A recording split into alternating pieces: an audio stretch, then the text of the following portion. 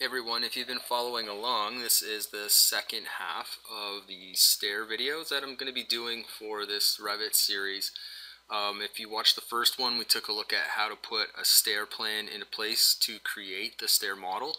And in this video, we're going to be talking more about the vertical aspect of the stair section itself and how to define the properties of the stair type. So we're going to get into your stair type and take a look at how some of these things change.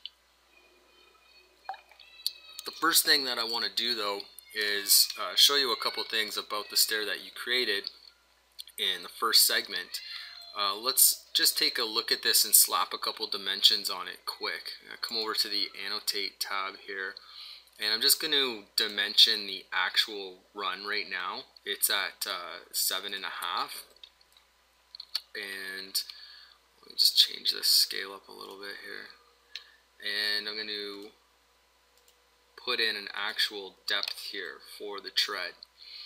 So if I select my actual stair now and I come into the instance properties of this one, I can actually change the desired number, and you'll see some changes take place as soon as you make those changes. So if I wanted to decrease the number of stairs and I hit apply, it's going to give me an error message about it, but it is going to change it. So if I zoom out a little bit, you'll notice that it's changed my rise from 7.5 to 8.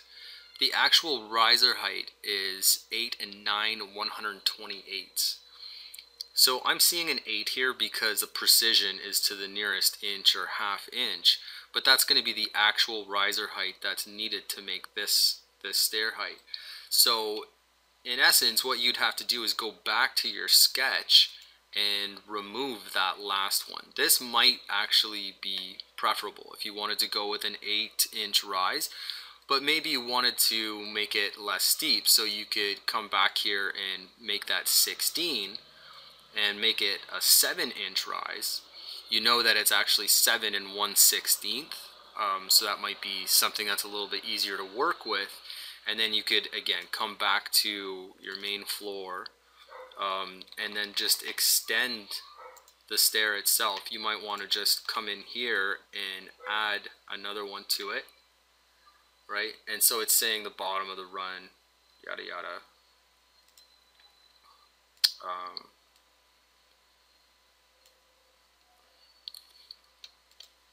Shouldn't be lower. Let's extend this one, see what happens. Okay, so it lets me do it there. Let's just grab that check mark and we'll go back to this section. Okay, so that's probably preferable, is that option there. You might want a steeper run, but anyway, let's take a look at some of the options that we can explore here as well. So again, I'm coming back to the stair, selecting that, and I'm just going to take a look here. The actual tread, if I change that to a 10, what happens here? It's saying that the landing depth is less than the run width, so there's an issue with my runs. Okay, so that's not a big deal. I would come back in again, say edit the stairs. We'd take a look at this in plan view and just modify these to suit, right? So I'm not going to do that. I'm going to exit out of here. I just wanted you to see what would happen if we changed that. Okay, so back to the section, and let's just change that back, because right now what it's doing is it's adding another inch for the nosing profile, and my tread profile doesn't connect that far because it's a nested family in itself. Okay, I'm just going to undo those changes that we made. Okay, so I'll grab that stair section again, and let's go into edit type now. So you can see that I've got a maximum riser height of 7 7/8, and when we made those changes before, we actually had a riser height of 8 inches. The overall was 8 inches. But before that, we got an error message, or at least a warning that said, hey, this exceeds your maximum riser height. Are you okay with this? And we just said yes, of course, fine, whatever, and ignored it like we always ignore the messages. But it let you know that, hey, you're going to be up over. So if this was a code restriction and it was 200 millimeters or 7 7/8, whatever that restriction is, you can put it in there just to validate whether you're actually going above what you really should be. So again, here's my minimum tread depth. I can change that in here as well, and then that'll of course change your actual tread depth after the fact. I've got a minimum run width here of 3 feet, so basically if that's the established minimum run, it's going to use that to create your default run, your default width of your run. Now, yeah, I'll also have calculation rules. Now, this is getting into a little bit more, some more math. I suppose you could probably just leave this as is for the most part. You shouldn't have to adjust this if you don't want to. But if you do, you can check this and put in these values. So basically, it's two times the rise plus 1 depth is going to equal this. And so ours would actually be, if it was 7 inches, it would be 14 inches plus the 9.5 would give us whatever that value is, and we'd plug that in there, and that's what Revit would use to create our slope. So I'm going to uncheck that and leave that as is, but I just kind of wanted to come in here and explore some of these things with you. Now, one of the other ones here is your construction type. So this is the actual family type that your stair construction is created with. So we've got materials for the treads and the risers, as well as the tread thickness. This might be more accurately reflected at, say, 1 inch, if you're going to use like a 3/4 inch riser, or, you know, a built-up system of some sort. You know, I'm going to leave it as 1 inch for the time being, and I'll hit apply. And you'll see that the actual riser now is shifted up. Okay, so that means that essentially my riser profile would have to change. Now I can come into that riser profile and modify it so that it suits this setting. I don't really want to do that for the time being, so I'm just going to change this back to, I think it was 1.25 inches to make that difference. And was it 1/2? Okay, so put that back to the way it was. Now the tread profile as well is another family again. So you've got a nested family for your riser profile, and you have a nested family for your tread profile. Let's just take a look at this one here. If I change that, it brings it back to one of those standard metal risers.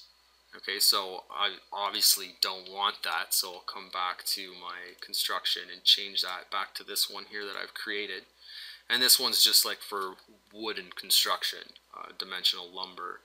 I've got an additional 1 inch nosing profile on that. If you wanted, you could change that to something way more drastic or extreme. I don't want to, so I'll put it back. And then the nosing profile, it could be, there's, you know, you might want a round nosing profile. You might want a bull nose. I've just left mine as a square default, but you can modify those as well. You could even put in like a friction strip or a non-slip strip if you wanted on the nosing profile, something to that effect, if it was a commercial stair. Okay, so then risers, you also got this handy little checkbox for risers. So if I uncheck risers and hit apply, it takes out my risers. Now this is something that's done often enough, especially with passive solar design. If you want airflow, you take your risers out and you've got, it gives you a much more lit space, more circulation for air. So you can do that. You can just remove the risers altogether. They're still there hypothetically, but it's just not showing them in the geometry. You can put a slanted riser in if you're using a monolithic stair. You can put the slant in as well. The riser thickness, I've got these at 3/4 of an inch, but if we wanted to make these a full inch as well, we could do that. And what else? So the riser profile, as I said before, it's following a default profile that I've already got set up. What was that? 3/4. Oh no, not 6'3".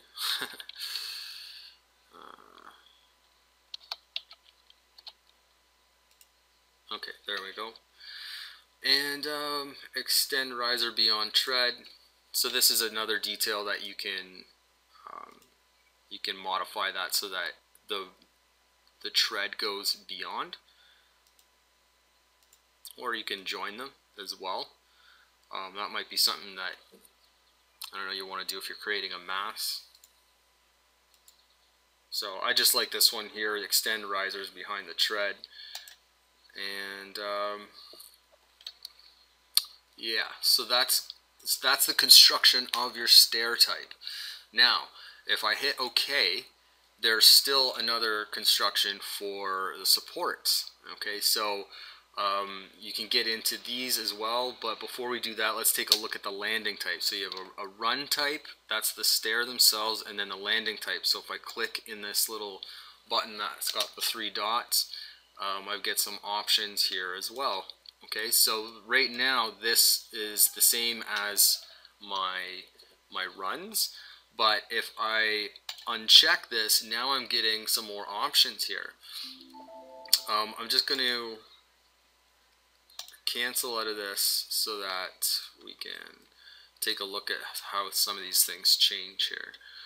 So let's go back. I'm going to just quickly change that back to the right for the run. Okay, so this is what I want to be seeing here. And let's go back to the landing type. Okay, so right now it's saying non-monolithic landing, and if I go in here, it's saying that it's the same as my run. Okay, but I might want to add some modifications to this, so I uncheck this, and then I can change my tread material, which is essentially this long piece of flooring or whatever for the landing, and then I can modify this so that the tread thickness is different. Maybe I want the tread thickness for the landing to be 4 inches, right? So say delete, and then it modifies that last riser, and it gives me much thicker tread there. That's not what we're going to be using, but maybe you have some kind of construction in place for that that's got like a steel decking with a concrete topping or something to that effect, and it's a good way to make it. Move that back to 2. We'll leave the nosing as 1, and the nosing profile should be default. Okay, so that brings it back to where I want it. Now there's also something about the supports. So if we make some changes on our supports, okay, if I click in here again, sorry, it's the support type, right? So we'd come in again and modify the type. So you have a section profile again, so you can modify this, just the same thing as what I'm using from before, but this is what I wanted to really address, was this here, the structural depth on the run.